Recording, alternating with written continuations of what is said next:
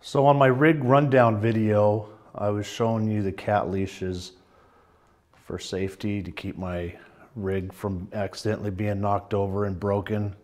Well, I didn't think too much about the phone,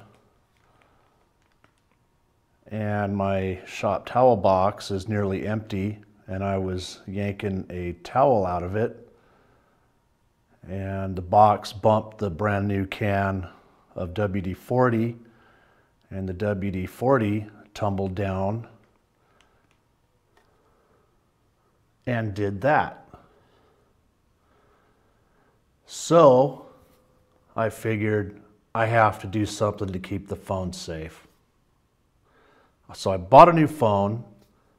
I got a really halfway decent protective case for it, and I come up with an idea to keep the phone safe.